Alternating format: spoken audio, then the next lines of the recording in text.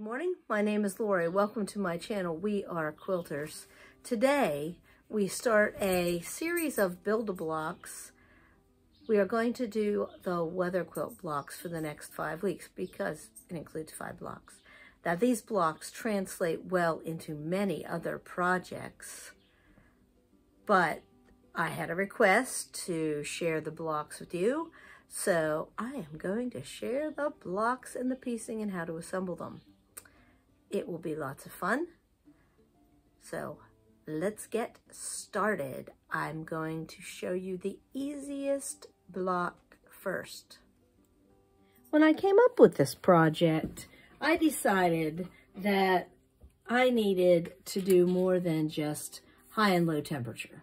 That's a nice thought, but it is kind of, I don't know, that's too easy and simplistic for me. So my blocks needed to have 5 block parts that I could color.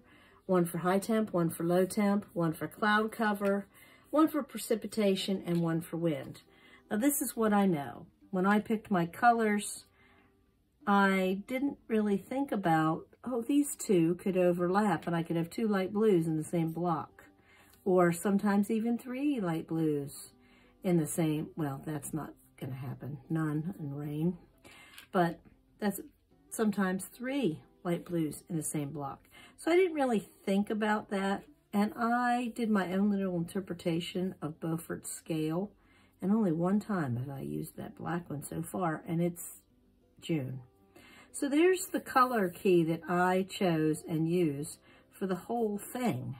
So some things look very different. So the 5 blocks are the 54, 40, or fight block that I use for when we're at the West Virginia house.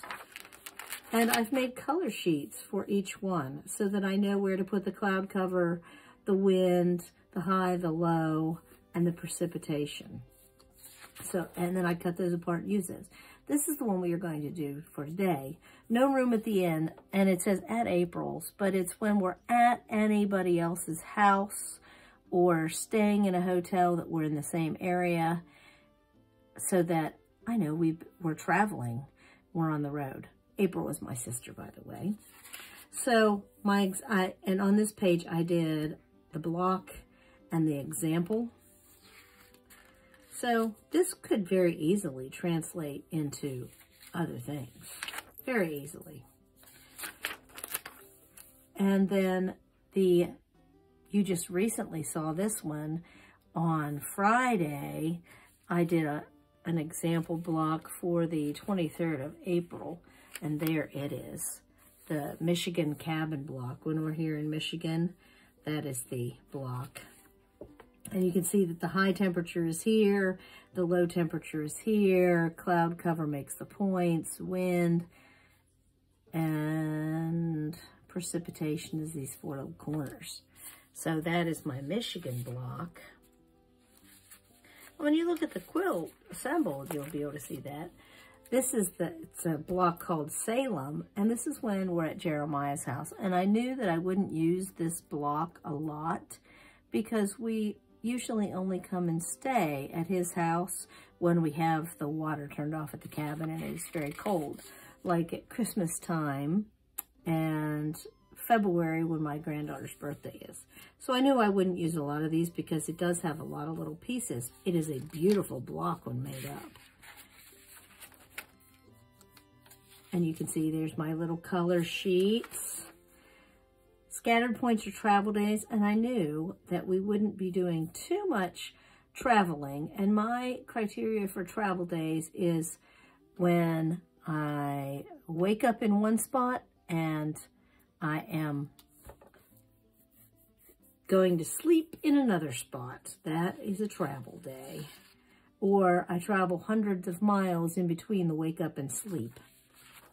It is a travel day when we're on the road. So there are the blocks that we have.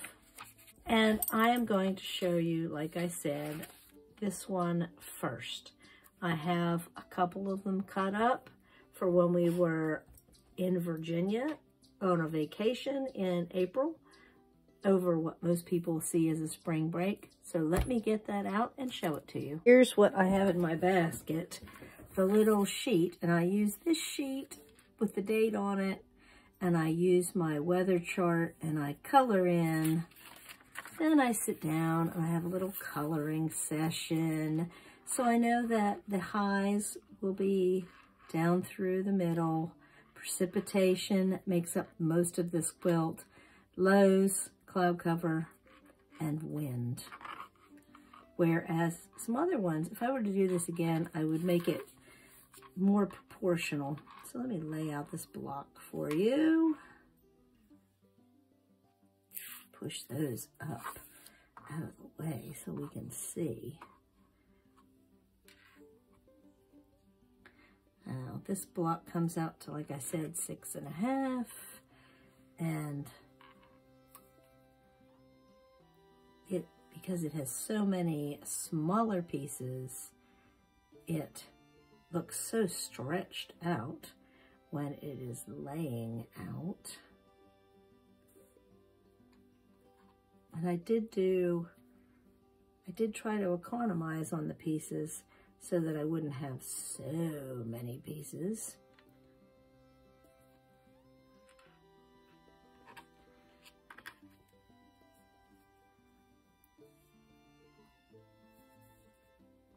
Isn't this is going to be cute.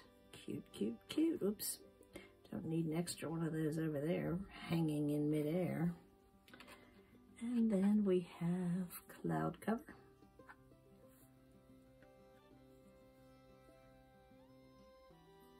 And last but not least, the wind. So because of these pieces,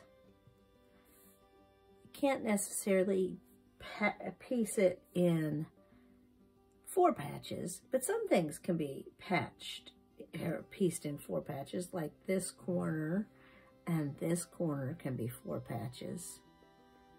Some things just need to be done in rows, like these in rows, and then add the 4 patch. These in a row, add the 4 patch. These just all in a row, and then you join all the pieces together. It's a very simple block, but very graphic. So let's get to some sewing. And if you look closely, I have put things in piles. So these are the same on the bottom half of the block. These are the same on the bottom half of the block. And the middle 2 rows are the same, just flipped. So I have put them on my little board that way, and I will take them over to the sewing machine now. Let's go. Let's see. I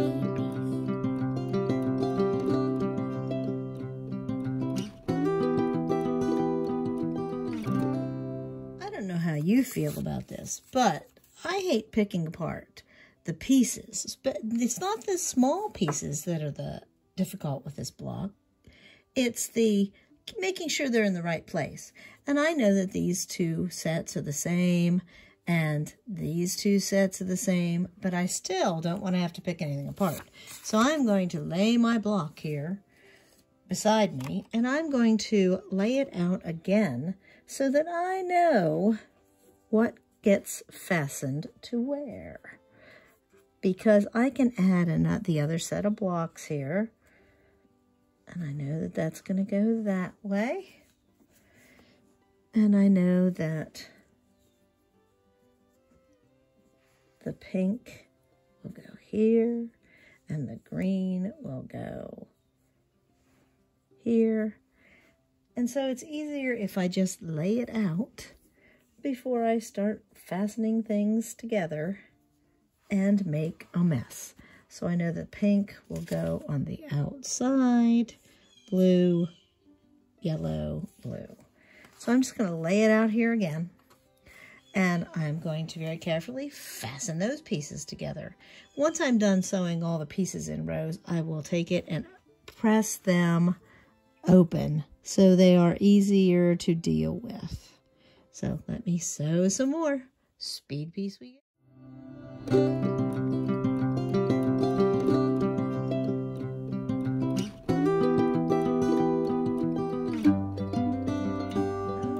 what I did here. I flipped these around backwards. I'll be back in a moment as soon as I'm done picking that out and fixing it. I hate when that happens.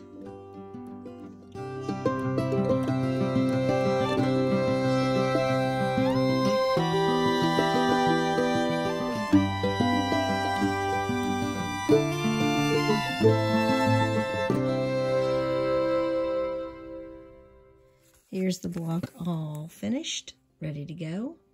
But I need to keep track of what is what until all the blocks for the month of April are finished. So I sew my little color sheets on the back, and that way I can sort them when I have them all done. And it's not a problem, and they come off very easily. So there it is, all done. Yay! Easy, easy, as long as you keep the blocks straight and don't reverse any of the pieces. Give it a try.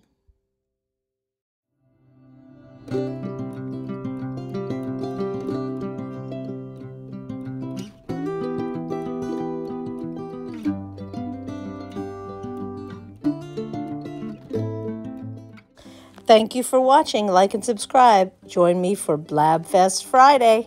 See you then.